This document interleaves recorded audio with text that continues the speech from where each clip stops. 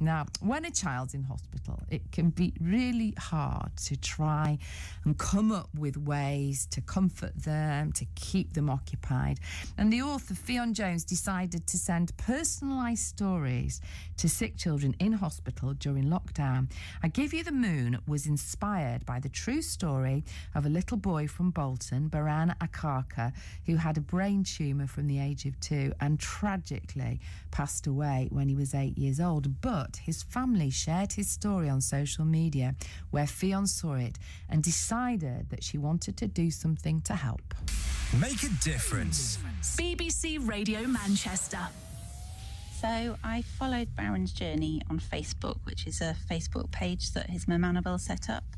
And I run a project called Fly Me Stories. And I sent Baron and his sister Layla a story, a personalised story, and therefore distraction and comfort. And he had that story the night he passed away. He had it as a bedtime story. Mm-hmm. And Annabelle sent me such a lovely message saying, you know, how they would treasure it and how it had made such a difference, which is what the project's all about, really. So I wanted to write a special story where Baron and Layla are in the same story. It's kind of a celebration of sibling love that carries on no matter what. So I wrote it for Layla and for the family, so that they can read it again and again. And it's kind of a happy, magical story about how when you love someone, that doesn't end when someone isn't with you.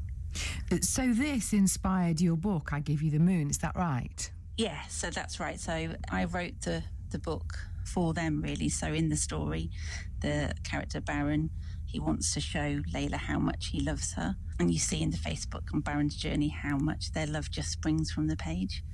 So he gets a special gift involving the moon and other things, and he gives her the moon.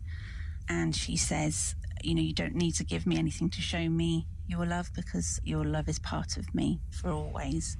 And really that was the message I wanted to get across in the picture book. You set up an enterprise to send these personalised stories to children who are unwell. So how does it work, Ffion?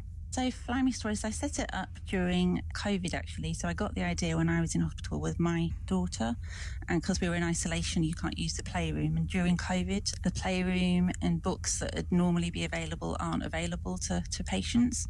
So I send them personalised, magical, kind of adventure stories as a distraction and comfort. So it's based on a kind of principle of, it's called narrative transportation, where you read a story and you're transported to somewhere else.